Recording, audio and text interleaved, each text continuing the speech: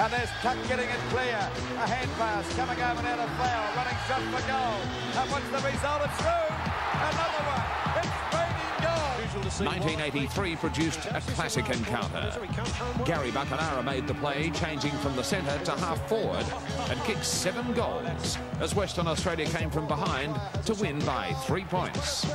The result gave WA the title of Australian champion and hailed John Todd a master coach. Say yes, and WA have hit the front. And justice, I suppose, has been done for Buckenara because he has been a magnificent player. He has persisted.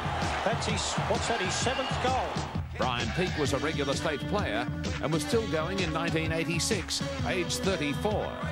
His 7 goals played a major part in a stunning 3-point victory against the Vicks in a game where the lead changed 6 times in the final term. A kick up there towards the goals. It's going close. It'll bounce in.